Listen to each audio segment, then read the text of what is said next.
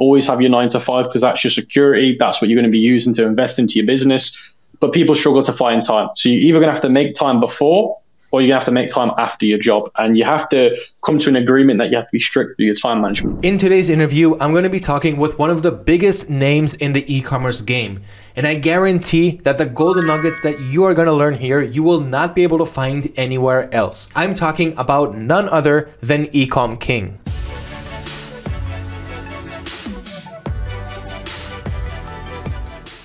Whether you've heard about him before or not, he's one of the top Shopify dropshippers out there today. He's got a really successful YouTube channel. He's got so much more going on for him. And if you always wanted to start your own Shopify dropshipping business or dropshipping business, e-commerce business in particular, and you're not really sure where to start, how to get started, and how to really wrap your head around the whole concept, this podcast episode is for you. eComKing, thank you for joining us today.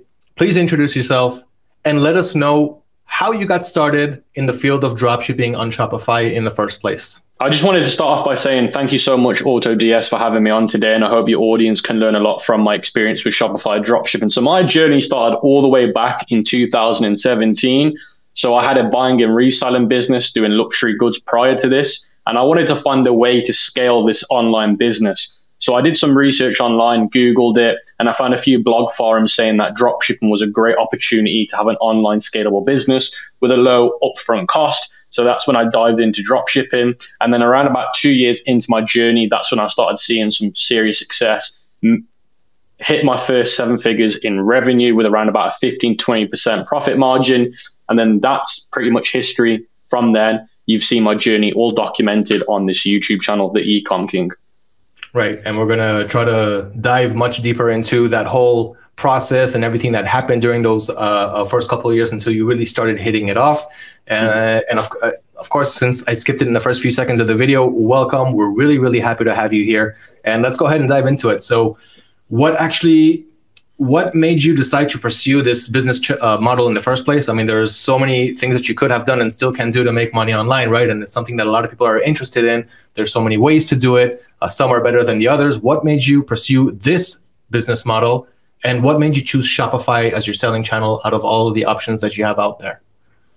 Yeah, so the reason why I started dropshipping as the business model was because when I looked on that blog forum of other things like affiliate marketing, Amazon FBA, this one sounded more lucrative to me. And in the long term, it sounded like it would pay off more. Some of the other ones sounded better in the short term, but long term, they were restrictive.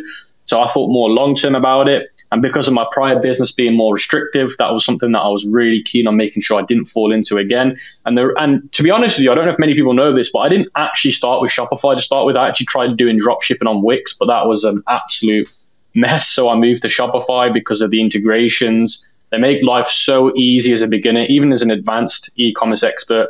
The integrations, what they offer, the support is just unmatched in the industry. Okay, yeah, so some good pointers there. Shopify is a little bit more open, a little bit less strict. We don't have the whole selling limits thing going on. We can list even 1,000 products on day one if we wanted to, and just makes it much more different than any other selling channel that we know of today, especially marketplaces. So that's a really good point there. Let's talk a little bit about suppliers before we start diving into it some more.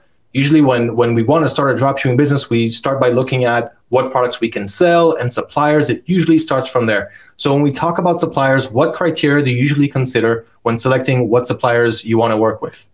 Yeah, so really the truth is, and I say this to everyone, is unless you're working with a private supplier and buying in minimum order quantities, most of the suppliers are roughly the same because they're getting the products from the same place. But a few things that I look into is, who is their customer support representatives? Can they speak good fluid English? Is there any language barriers?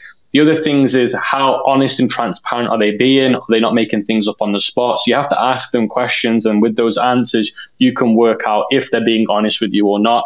But really, I want to know if the product is in their warehouse ready to ship, because if they have to then go and get it from a different warehouse, that's what makes the processing time between 1 and 10 days. And you're not going to get it to your customer very quickly, and then you're going to have issues. And then the other problem that I sometimes see is, are the images, is everything really coming from that supplier, or are they just ripping it off other suppliers? So it's just about working with a supplier where they've got the product in their warehouse, they're honest, they've got good customer support with good language facilities in terms of people in their company being able to speak different types of languages.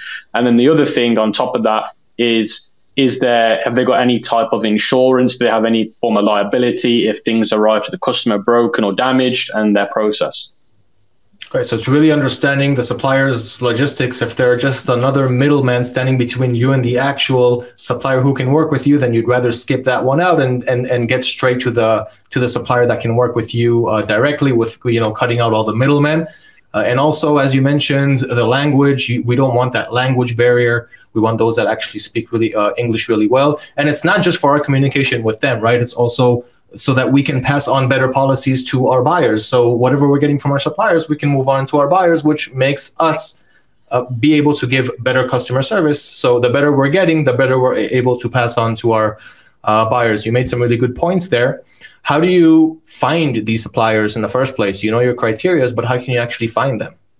Yeah, so there's some household names that are worthy of working with. You've got CJ Dropshipping, you've got Zendrop, you've got HyperSKU, you've got Weo, you've got the household names that people use. And then if you want to find a few more private suppliers, then you can Google. So if you want to find like a private dropshipping supplier for, let's say, furniture, you could go onto Google and type in furniture dropshipping suppliers, and it's going to come up with a massive either blog forum telling you the ones they recommend, or they'll be listed on there. You just want to go on their website and see if there's a dropshipping section or a fulfillment section, and see if they have any mentioning of dropshipping on there. Sometimes you have to pay like a license fee.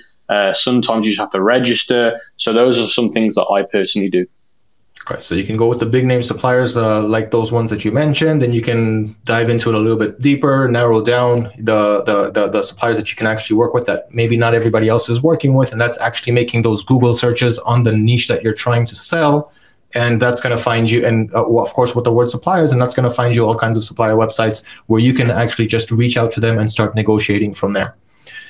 Okay, some good points there about suppliers, what criteria to look out for, how to find them, whether the big names, or if we want to start looking for the ones that maybe not so many other dropshippers are working with them, which means that we will inevitably get access to better products, better pricing, hopefully, but it all depends on our experience and our negotiation skills.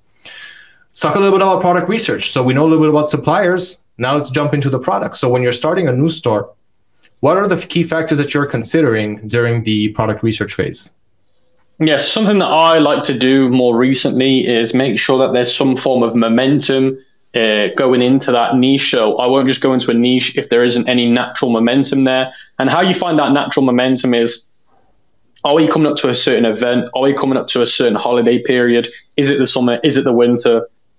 So I like to do more seasonal things now as a dropshipper, because you get natural momentum, which makes it easier to get sales, to see success. So you might want to go, there's a website. If you just type in upcoming holidays, there'll be a website that will list all the upcoming major holidays. You can even go to your Apple calendar, your Google calendar, they'll be written in there. And then also kind of use your brain and think to yourself, are we in the winter? Are we coming into the summer? So think about that, and always have a 2-month lead towards that. You don't want to be just getting straight into it on the day. So let's say, for example, we want to take advantage of Mother's Day. We don't want to do drop shipping on the week of Mother's Day. You want to be leading up to it prior 3 months. And then that's my personal opinion. You're going to get that good natural momentum. Okay, so getting ready for the seasons up in advance, getting your store ready 2-3 months in advance with the right products. But how do we actually find those products besides just knowing, okay, now winter's coming up, summer's coming up? How do we dive deep inside the products and understand which products are actually going to sell well for us and which ones we're probably just going to be wasting our time trying to sell? Yeah, there's a few things that you can do. So I'm going to mention a few free methods that I like to do, and then mention a paid method. So the free method that I like to do is by going onto Google and typing in best-selling products Mother's Day, and then Amazon gives you a list of their best-selling products on Mother's Day. There's going to be other websites. You can go to a website called eBay Watch Counter, and you can change it by country, and you can see which are the highest viewed listings on eBay, and most of the listings are dropshipping products. So then you can then look on AliExpress as a directory to see if the product exists as a dropshipping product, then go to your supplier, or you can go onto TikTok and search for Mother's Day finds or Amazon finds, and they're going to give you a massive list as well of Amazon great sellers for those events as well. You can then also go onto Google Shopping and just type in Mother's Day gift. You're going to see those are Google Shopping ads. Most of them are drop shipping ads. So then you can look into those products. Okay, really interesting. So there's more than one place, of course, that we can go to. It can be social media platforms. It can be websites. It could be searching our suppliers' websites, their bestseller sections, or searching for whatever holiday is coming up and seeing their bestsellers, whether on Amazon or other places. So there's more than enough places for us to find products. And then we will actually reach out to the suppliers that we talked about in the previous questions, in our previous conversation, and actually try to work with those suppliers, see what products they have with the ones that we actually found during our product research phase. So with the places where we find the products that will give us the ideas of what we can sell are not specifically the suppliers that we're actually going to get them from. We're going to get those product ideas and move them on over to our suppliers. So you have some really good tips there regarding product research. Some of them are actually new to me. So I was really happy to hear it, like that eBay watch counter and yeah, other ideas that you had. I'm sure that the listeners or the viewers in this podcast episode are also going to get some value from it. So how do you identify, let's say, okay, so you found the products, you were able to see some Mother's Day products, like let's say you found 100 Mother's Day products on Amazon. How are you going to narrow that down and actually find the ones that are worth selling, the ones that actually have a better chance of selling rather than the other 99 flowers for mother, or as an example? Yeah, so what you can do is you can go onto Google Trends and search and see, because you can filter Google Trends by shopping interests. So that's more than niche down to that kind of emotion. So if you look for the ones that have got the most Google Trends shopping search, that's a great indicator. Then what you can also do is, now this is a paid option, but it's really worth the investment. It's not expensive. You can use a tool like Peakster. Peakster has a feature in there where you can actually search for a product name, or you can add a Shopify store as long as they're on Shopify, which 90% are, and it will tell you how much money they're making with those products that they've got listed, and then you can work out which one's making the most money for them. And it literally shows you the active sales every day on there. Okay, so this is how you're actually going to narrow it down. So you started off a little bit broad. Let's say summer's coming up. I'm going to look up some summer products, see what some summer products are best selling on Amazon and in other places, get some product ideas. Then I'm going to take those product ideas and I can put them in a tool like Peakster to be able to identify and narrow down the products and see actually which ones are the best sellers inside those specific niches that we found during our more broad search. So that's actually going to help us narrow it down some more, and it's going to give us all of the winning product analytics on what makes this product special, and of course, if it's worth selling, the benefits and the statistics. So, okay, so that's also a really, really good method.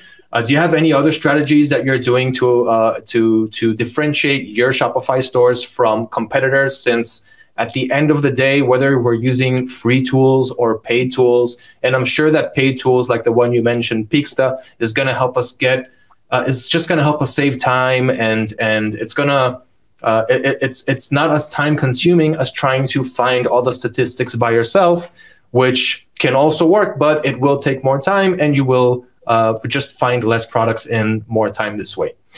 So what strategies do you employ to differentiate your Shopify stores from your competitors when you're most likely selling maybe not the same exact products, but similar products from the same niches? Well, even if you was to sell the same products in the same niches, literally the same one, it comes down to two very simple things. What is the offer? What is the angle? And what is the branding? Now, the easiest one to do is make your brand look a little bit more professional, really invest into the color scheme, the logo, the way your website comes across. But that isn't the most powerful way, but that's one of the good ways. The next thing is, what offer are you putting into the marketplace to get somebody to buy your product? Now, most drop shippers are trying the same offer. Buy my product at a 20% discount. That's it.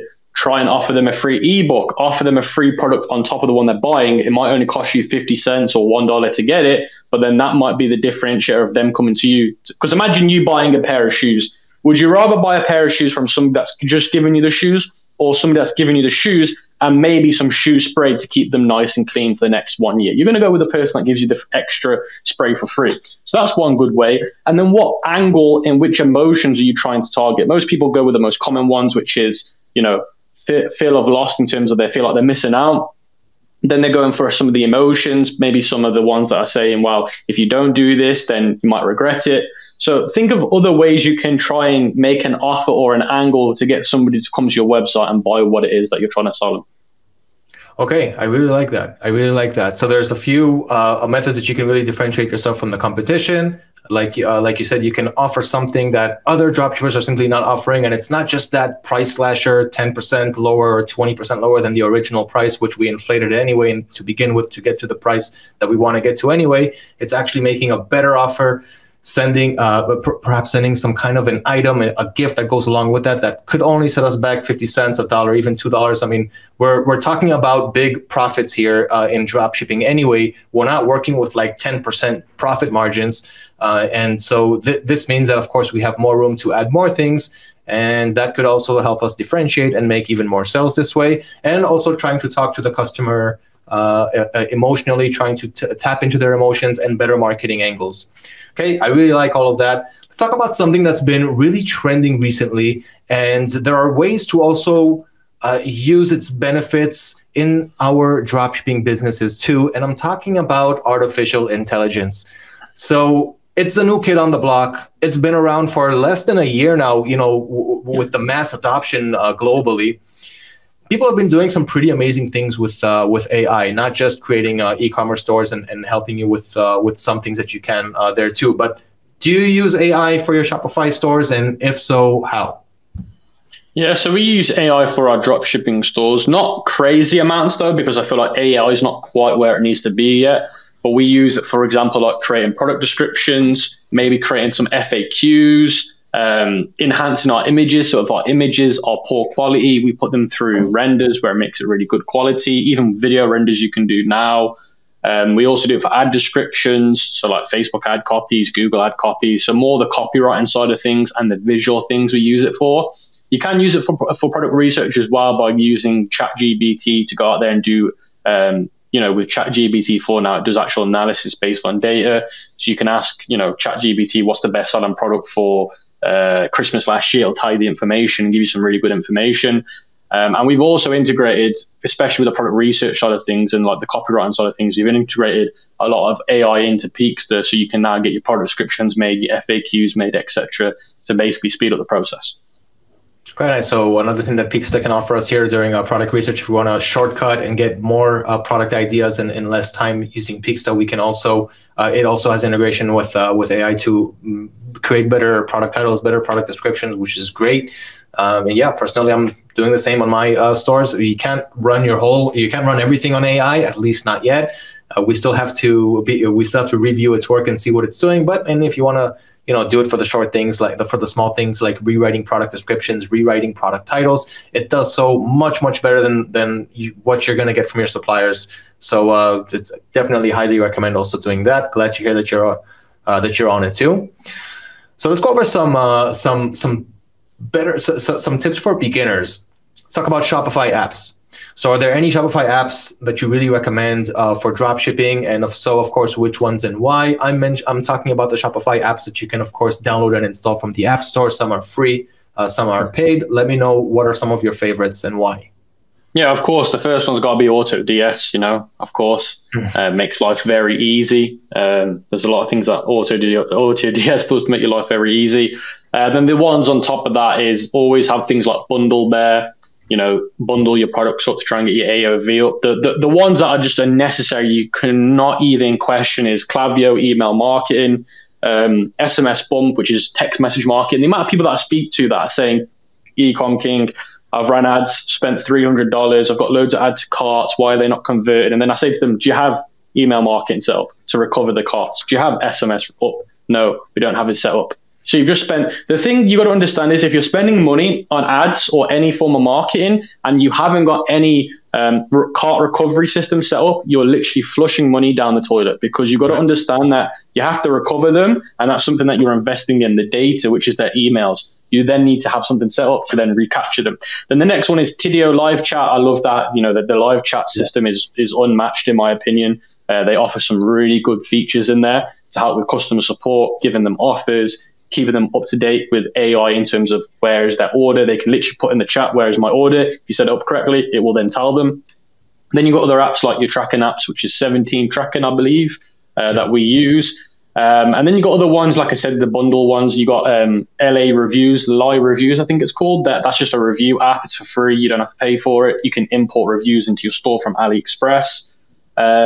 You've got loads of other ones. You've got your currency converters that are good. You've got your language changes that are good. But the email marketing ones, in my opinion, are the ones that you really need to have, and you'll recover. Those are the ones that at the end of the day are going to bring you another conversion, right? Because they're going to go and get them. And so, correct me if I'm wrong, but all of the apps that you mentioned, the SMS bump, the TDO live chat, and the emails, Klaviyo, they all have free plans, if I'm not mistaken. So if you're a beginner, which most people are, you have free plans for all of them. And not to like promote my own stuff or anything, but because I've got an exclusive deal with SMS Bump, where if you use my link, you get 1,000 texts for free, which normally costs around about $10, or $5. So you're getting it completely free. So there's no reason why you're not doing it.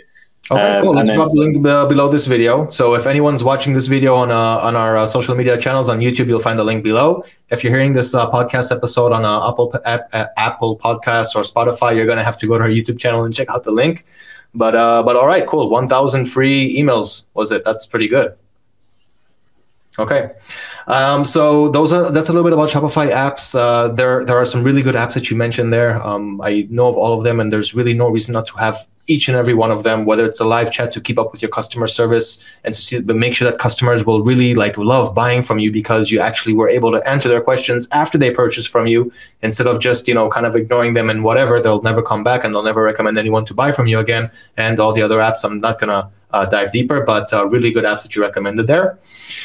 Okay, so that's a little bit about Shopify apps. How about some tips on best practices for optimizing your Shopify store performance and increasing conversions? Let me just kind of reword that for the beginners here.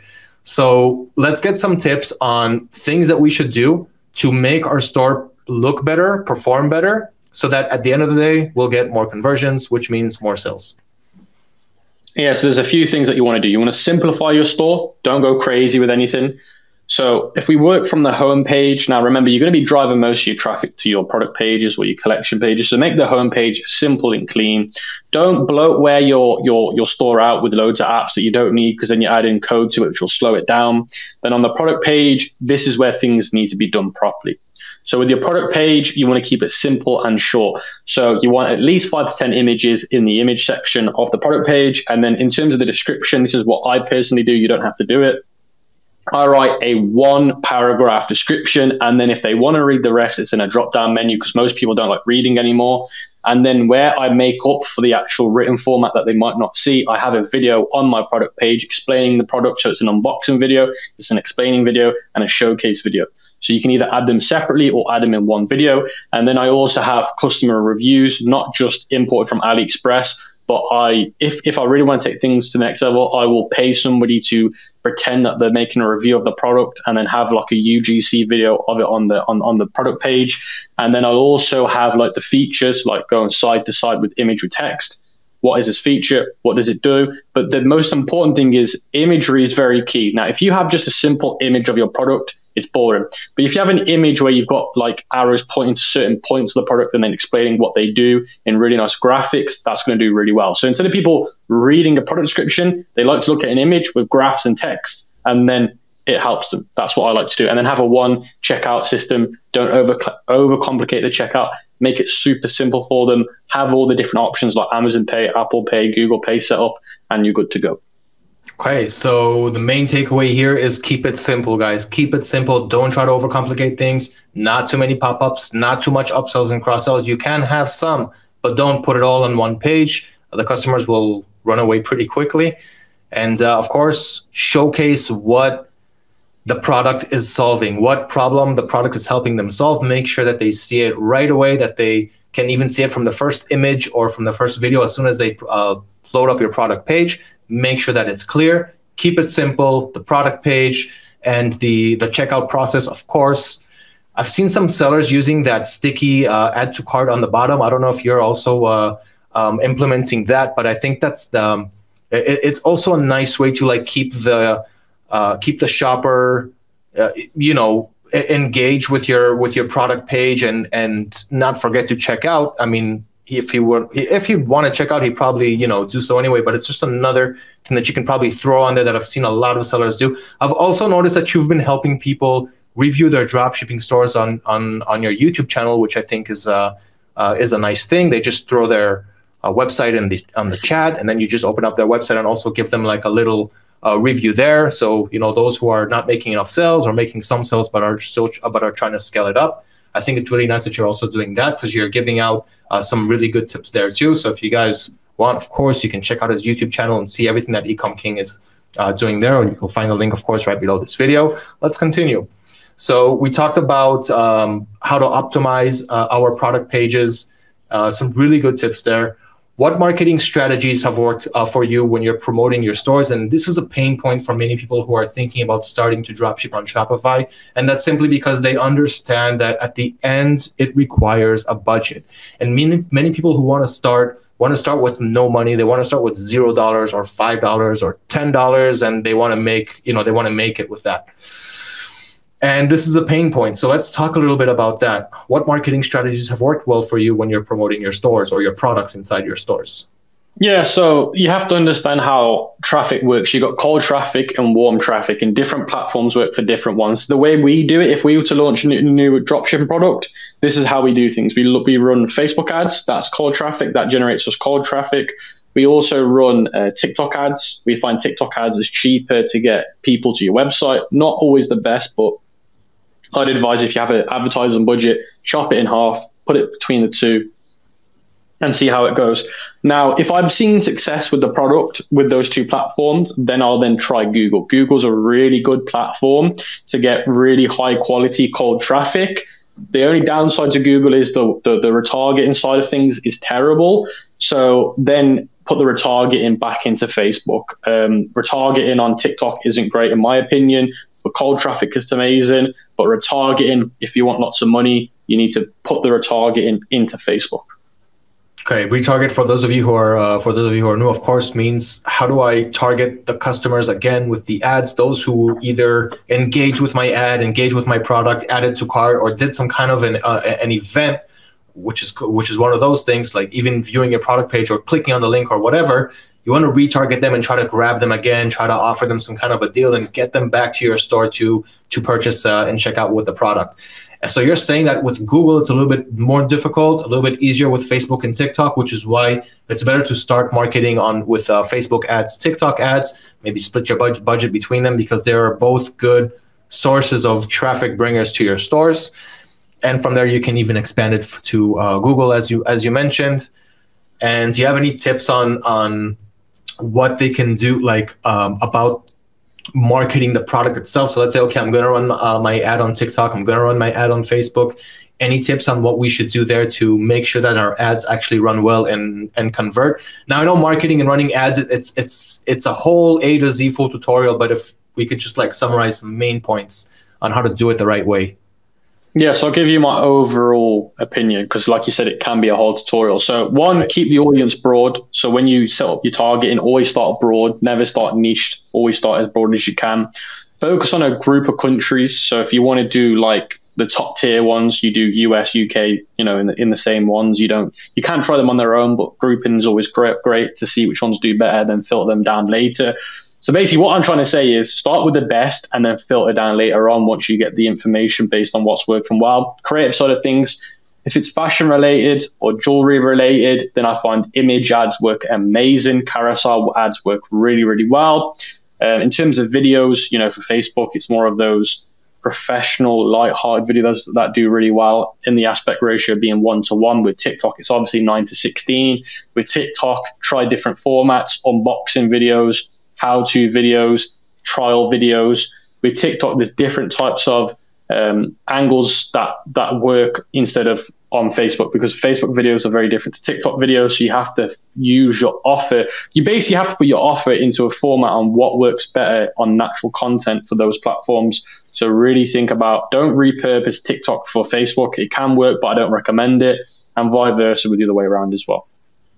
Okay, some really, really good golden nuggets here. I'm sure that you guys are listening. I'm sure that you're appreciating it. So So thank you, of course, for that. Let's talk a little bit about once we have, we talked a little bit about suppliers and finding the products and why we're going with Shopify and strategies for product research and methods for marketing and other tips that we went through. So now that we kind of have a clear picture of what we can do and what opportunities lay ahead of us, once we actually create our stores, we start adding products that at some point, right, inevitably, we're going to start making sales. And once that happens, we're going to want to scale so that we can make more sales and more profits. And as we scale, we encounter all kinds of difficulties, just like any other business. And one of the solutions here is, when you want to scale correctly, is automation. Automation is nothing that's new in this world. It's nothing that's new in this industry. But without it, let's go ahead and ask you, what methods do you use to grow your business once your store is up and running? You want to add more products, you want to make more sales, you want to start automating it. What do we have? Yeah, so the things that I work on is what automations can I do through software, which then gets rid of the problem of me hiring VAs to do the work. So for example, AutoDS gives you auto fulfillment, so they will fulfill the orders for you. That's a great way to save time.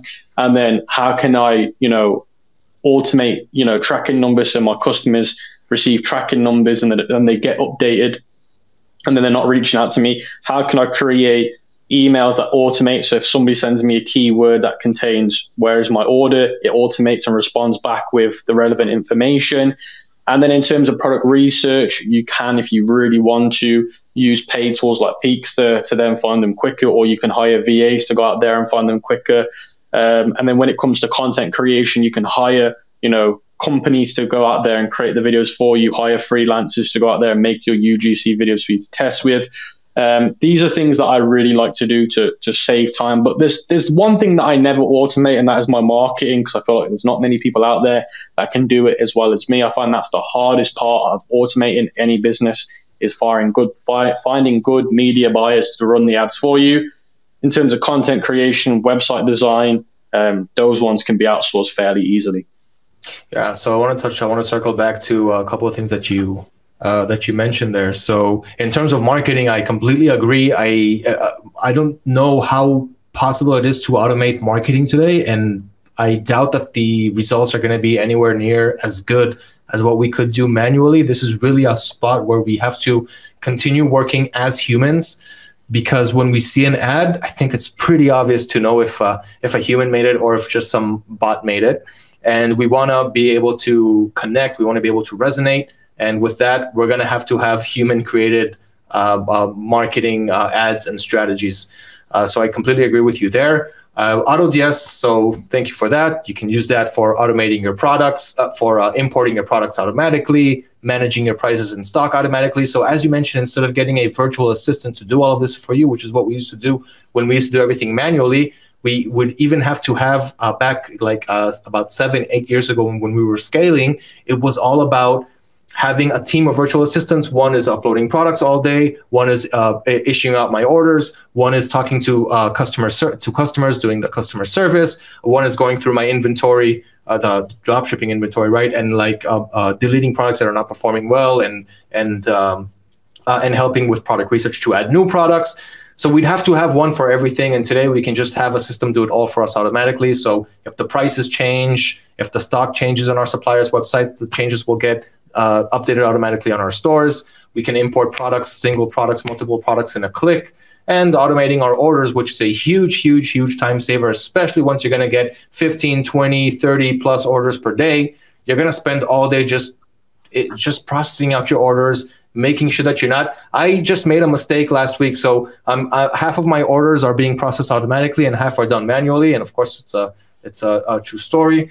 And I sent out the wrong product to the customer, and it's an international order, so it's much harder now to get him to return it to the warehouse and send out another one. And the product cost me over $100. So I'm usually around the medium to high ticket products, and I let the customer know. I sent a message. I'm like, hey, listen, you're gonna get the wrong product. Please return it. And he's like, yeah, okay, but what about the real product? Like, did you send it out? And I wanted to wait for him to return it before I have to send out the new product again. But since he asked, and I don't want him to, get mad or anything, I sent out the real product too. And I'm just kind of sitting back and hoping that he's going to send that one back. So what I'm trying to say here is we're still human and we still make human mistakes. And if we don't have automation, we're probably going to continue making human mistakes. And that's not the only disadvantage that we have from processing everything manually. You don't want to sit down all day and process everything and just do one thing, which is today I'm only going to process out my orders. Why not continue growing your business? Why not open up another store? So why not put everything on automation and continue enhancing and growing your business? So that's a little bit about automation. And for product research, as you mentioned, there are ways to do it manually. So it's the same thing, guys. Do you want to do things manually? It's fine. That's also a way to do it. It's just going to take you more time and the results will come in slower, but it'll still happen. Or you can just throw in some automation for product research using Pixel to really be able to narrow down the hot selling niches and not stay on a broad level of product research and just testing out hundreds or even thousands of products until you finally start to find some winners. So that's also for product research. And of course, the rest, as you mentioned. Okay, let's move on to the next one. But guys, do not take this one lightly. If you want to scale, you want to succeed, you will not be able to do so without automation. Which automation tools you're going to choose? You can go with the ones that we recommended, but make sure that you have automation if you really want to be able to grow and scale. Customer service. Not everybody wants to talk about this. Not everybody wants to handle customer service. No, not everybody wants to start their day to see mad customers wondering where their packages are or why the item arrived broken. Let's talk a little bit about that because it's still a part of our business. Even if it's just 1% to 2% of your business, it's a part of it, and we have to learn to put up with it and do it the right way. So what strategies do you have for us to ensure a positive customer experience and maintain customer satisfaction in our stores? Yeah, so it all starts from out of the door. So the customer experience starts on your website. So as long as you can give them valid, accurate information from the start, because if you go, I've seen people do it and it's just the wrong way to do it. They put on their website that they're going to receive the order in 3 days. They're obviously not going to do it. You've already started it really bad. So just be honest and transparent from the start before they even buy the product on what the expectations are. Because if their expectations are up here, but your service delivery is down here, there's going to be a big problem straight away. Right. Then we move on to when they buy the product. So make sure you've got a custom email sent out, and you can go into, Shopify's email editor and customize the checkout order received email. So when they receive an order, when they place an order, they get an email straight away saying, thank you, your order confirmation. Customize it and have on there everything in terms of expectations, average delivery time, email to get to, phone number if you've got one. And in that way, you're going to help somebody feel a little bit more comfortable with what they've bought. And then you want to follow them up as much as you can, telling them, look, guys, your order's being shipped on this day, expect it on this day. And then just say to them, if there's any issues when you receive your order, just take a photo, send us an email. We can look after you, no problems. Because most people, when they buy something, they panic because they're like, oh, who is the person that's going to help me in this journey? So as long as you show them straight away that you're there, then they're going to feel more relaxed. I really like that. So guys, you can do what every other dropshipper is doing, which is Shopify is set to send an automatic message once your customer places an order, or once the order has been shipped, or maybe even once the order has been received. You can even set something for that. But what you're going to do is you're going to have the same message that the customer is going to get if they buy from your competitor. So what's so special about that? And what you can do here, and this is why I also like the way that you are tutoring, is because there is teaching what every other dropshipper does. It'll still work, but it's what everybody else does. And here's how you can do it differently and make it even better. So it's setting customer expectations in that email and letting the customer know what's going on with their package, what to expect from it, what to expect, when to expect it, leaving a link to an email or a phone number to get back to you. And every time your customers reach out to you, you can also learn from that. So see what they're reaching out to you for, why they're reaching out to you, what the reasons are. And if you could save it, if you could do something so that next time they could get the answer before they even have to reach out to you. That way you can really minimize it. And again, I really like the tips that you're giving here. Have you ever encountered something like really specific for one of your customers? Like, I don't know, some really weird experience that you had to overcome? Yeah, so with our fashion company, we get a lot of them. I don't know if many people know about fashion, but it can be a headache. We've had it where, the biggest one we get, honestly, right now is the one where people are saying that they're not receiving the order, but they clearly are receiving the order, but they're trying to get, charge back. They're trying to get basically the product for free. Right. But obviously, they're just doing credit card scams and stuff like that, which is really annoying. It's very hard to outcome because the payment gateways, the banks favor with the customer, not the actual business. So it's very hard to deal with. It's a lot of stress for the business. And I know people go through these, and that's why I want to move on to do check your customers, payment, see the risk level. If it's low risk, then, you should be fine. But if it's medium, I know people that see medium, they don't panic, they just send it out. That's a bad thing to do. Although it's classed as medium, you still need to check what are the problems. If their card doesn't match their address, that is my red flag. That is when I'm not sending the product out unless they update it, because they're going to charge back and get all their money back. Mm-hmm. So you need to really take these seriously. Again, great tips. So check out the customer's payment details. You'll get them on Shopify, and they'll either be green, orange or red. And that way you'll also get the reason why that is. And if as you mentioned, if the address is different, they're probably going to get a chargeback on that, and the payment institutions are going to favor the buyers, and this is going to be a problem. So make sure that you're checking out your customers before you ship out the products to them. Okay, so that actually answers my next question, and we're about to wrap up, but we still have some golden nuggets. By the way, I did ask some surprise questions in here that eComKing was not ready for, so I'm glad that you were also able to answer them to the best of your ability. I really love your tips. I love your answers. We still have some really good ones to go over. So we talked a little bit about some troubles and overcoming challenges. Are there any specific hurdles or difficulties that new dropshippers should be aware of? Because, new dropshippers are probably not going to have hundreds or thousands of orders with, 10% or 5% chargebacks. So like anything for beginners, difficulties that they're going to encounter and how they should be addressed? I think the one that is the obvious one for me when I see people is time management. They work a 9 to 5, which is great. Always have your 9 to 5 because that's your security. That's what you're going to be using to invest into your business. But people struggle to find time. So you're either going to have to make time before or you're going to have to make time after your job. And you have to come to an agreement that you have to be strict with your time management. Then there's the other side, which is skill barrier. Now, drop shipping is nowhere near as simple as it was back in the olden days. Things are a little bit more enhanced. And that isn't just drop shipping, that's every other business. You've got these big giants that have had to adapt now to how things are, and so do you. So right. There is a skill barrier that you need to adjust to. So you're not going to be great at everything. I was terrible to start with at creating video content, editing the footage, making the footage. I was terrible at it. It took me time. Website design was the easy part for me. I enjoyed it. I liked doing it. So you have to understand that there's going to be a skill barrier. You're not going to be great at everything. You are going to lose money. And if somebody tells you you're not, then that's wrong. Always come into this with the mindset of you're going to lose money, because you naturally are going to lose money. And as long as you've got those things, and then it's the emotional, control your emotions when you get into this and don't get angry.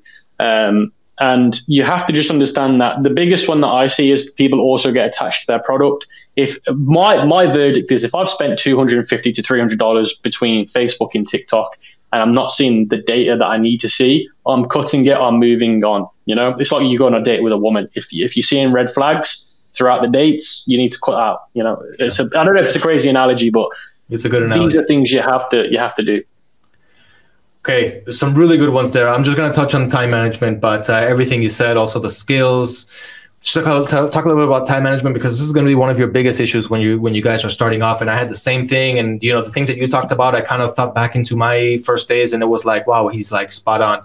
Time management is one of those things. So it's not even a 9 to 5 where I'm from. It's actually 9 to 6, and then you come home, and then if you've got a wife and kids, you got to also take care of that, and then you got to find that little small whatever time you have left. You have to make up that. You have to make that time. You don't need to watch Netflix from 9 to 10. You don't have to do those things. I'm sure that you feel less productive at this point, and that's why you're also taking an interest into more things. This is the perfect time to sit down with a laptop on your lap or whatever in your desk, in your home office, and start something new. Not only are you going to learn something, but you're actually going to start taking action. And at some point, you're actually even going to start seeing results. Don't worry about burning the first $100, the first $200 until you start seeing stats coming in from your ads. knowing exactly when to turn them off. So as you mentioned, if you see that it's not performing after $300-400 ad spend, don't try your luck and try to and put it now on 1,000 or 2,000 limit. Kill it right there. Something there is not working right. I don't know what it is because I haven't seen your ad yet, but you have to do the analytics yourself, but also know when to stop that budget and to move on to the next thing. And even as you mentioned, when one product does sell well for you, and pretty sure everybody remembers their first product, their first sell, don't get attached to your products. This is something that happens actually quite easily to dropshippers. Don't get attached. You're going to move on to the next product sooner or later. So you might as well get attached. You might as well get used to the feelings and emotions that you have and control them, especially once you really start to scale and see numbers coming in. You're going to want that to continue, and you're going to want to keep scaling that. Talk a little bit about your future plans. What are your future plans or goals in the field of dropshipping on Shopify? Yeah, so to be honest with you guys, I still run loads of dropshipping stores now because they're a great way in e-commerce. Believe it or not, as a beginner, you might not understand this, but dropshipping is a great way to create lots of cash flow as a very easy way in the e-commerce world. I'm on about e-commerce because remember, dropshipping is a part of e-commerce. Right. Now, I have a lot of brands, clothing brands, are my biggest catalog of brands that are not dropshipping. They're still e-commerce, but they require a lot of money to keep going. So I use my dropshipping stores to create cash to then pump into these brands or convert them into brands, because where you make the biggest money in this is when you sell your brands. Some of the biggest names in YouTube, I'm not going to name them, but there's quite some big content creators out there in the space that you might know of that have sold their dropshipping stores and made 6 figures, 7 figures. So you make really the most money when you sell your brands. So that's the point that you should all be working. So even when you start a dropshipping store, you should start it in the mindset of, what will my exit be out of this? You want to build your dropshipping store in a way that you can exit it when you sell it. And that's really, really important, because that's where you make the life-changing money. That is the honest truth that not many people are going to tell you. So at the moment for me, I'm just building as many dropshipping stores that I can manage with my team to invest the money into my brands, because my brands are the ones that are going to eventually sell for $20 million, $30 million, $40 million. So that's my plan. That's amazing. That's amazing. I'm not sure if many of the listeners here have even thought about that direction. It's just pretty much just starting a store and starting to make an extra income every month. But once you are able to actually make an exit from your e-commerce store, dropshipping store, that's when you'll really start to see the big numbers. That's when you can reinvest these numbers into opening more and continuing to sell them, continuing to make a profit. And yeah, I think that's a great, great, great strategy and a nice future plan and goal to have in mind. Okay, so closing off, is there any other advice or key takeaway that you would like to share with aspiring dropshipping entrepreneurs who are listening to us now? Yeah, I think the most important one for me, because I've been in the game for so long now, guys. I started in 2017, so how long is that? 3, 6, it's coming up to 7 years now. Yes, but again, you got to remember, I've been into my online business since 2015, although it wasn't dropshipping. I was selling things on Instagram, which is a form of e-commerce. So I started in 2015. So I've started doing this since I was a 15-year-old kid. I'm now a 23-year-old. So I've been in the game for a very long time. I've seen a lot of things change. And my honest truth is, keep your mindset strong, because you're going to hear people tell you. When I started dropshipping in 2017, people were telling me that dropshipping was dead. And I was going on Reddit, I was going on Quora, and I kept seeing people. Back then, people were saying it. And since then, I've done 8 figures in revenue combined with all of my stores. So if I listened to those people, I would have probably still been at my 9 to 5. I would have still been desperate for making money. So what I'm trying to tell you guys is, you're going to still hear these people every single day saying this.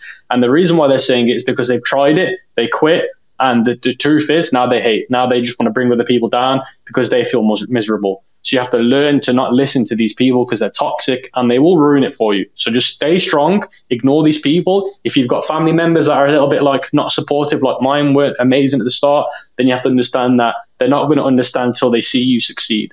And the truth is, what makes a winner from a loser is the one that's willing to carry on and not quit. The only difference between me and the people that don't see success is I didn't quit. I carried on. That is just it. Guys, this is not a fairy tale. This is all from actual personal and professional experience. And I'm really, really glad to not only hear it, but being able to actually conversate with someone who has real experience in the field, that's been doing it for 7 years now, who came with nothing, people trying to bring you down, people trying to tell you that it's not going to work. And this is what came out of it, right? You could have listened, and I'm glad that you didn't. I'm sure that you're glad also. So you, for me, are a walking, talking, breathing role model for everything that has to do with e-commerce, dropshipping, and creating your own, being an entrepreneur, taking on the world, on your shoulders, not being afraid, not being apologetic, and just taking action, which I think is one of the most important things here that many people procrastinate on, which is the part where you actually have to take action. Okay, I can learn for 1 year, I can learn for 3 years, I can learn for 4 years, whether here in college, but at some point you're going to have to start taking action. Once that happens, that's when you're going to actually start seeing the results, especially if you don't give up after your first 1, 5, or 10 failures, because that's actually when you're going to start seeing success. eComKing, thank you very much. So many golden nuggets in this podcast episode. I hope that all of you guys enjoyed it as much as I did. And yeah, last thing, where else can people find more information about you and your work? So I want to start off by saying a massive thank you for your kind words as well, and for having me on the platform and sharing my wisdom. And if people want to stay up to date with me, I don't force people. You can just simply go onto YouTube and type in the eComKing. You can follow me on Instagram. I'm not too active on Instagram, but I'm there.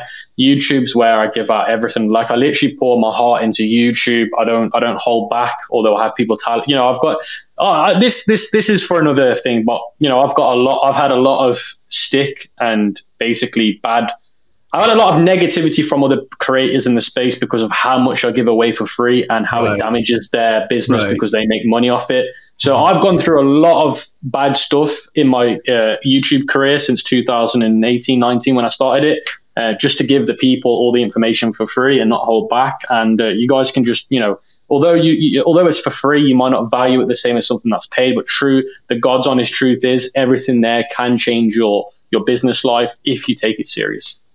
And even when they came up to you and they said, hey, listen, you're kind of killing us here. You're kind of like taking our audiences, and whatever we're charging for money, you're giving it to them for free. You continued, of course, with your teaching for free, and you continued with the content. You didn't let that slow you down or stop you. I'm really glad about that too.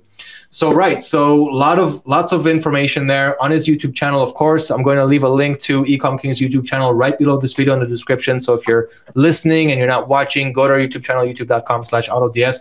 Be sure to subscribe, of course, if you love content like this, and check out his YouTube channel. What tool did we say that we're leaving a link to for 1,000? Was it emails or was it SMS? SMS bump. So not emails, right? So so I'm going to also leave a link for that SMS bump app. You guys will be able to send 1,000 free SMSs to your customers instead of course, paying for it. So the link for that will be below. And anything else? What about the product research tool, Pixta? I will also leave that below this video so that you guys will simply have a shortcut to everything that you need, all of the valuable resources that we talked about in this episode. But of course, there's more things that we talked about that you will simply have to go to Google and find it yourself. Thank you once again, eComKing, for being here today. I was really glad to do it. And guys, let me know in the comments what you thought below. Should we have an episode 2? Let me know in the comments below. Thank you for watching. Thank you for listening. And thank you, eComKing.